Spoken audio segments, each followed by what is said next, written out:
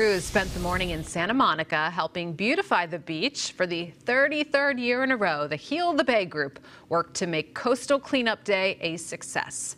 Their goal, to beautify wildlife habitats from the coastal dunes to the LA River. Over 1,000 participants were expected to take part in Santa Monica alone. If you want more information on how to help keep our beaches beautiful, just go to healthebay.org. Yeah, pretty overcast out there, just taking a look at that video. But I will say I drove by at 9:30 in the morning, and the beach along PCH was packed. I couldn't believe how many people were out there with no sun. But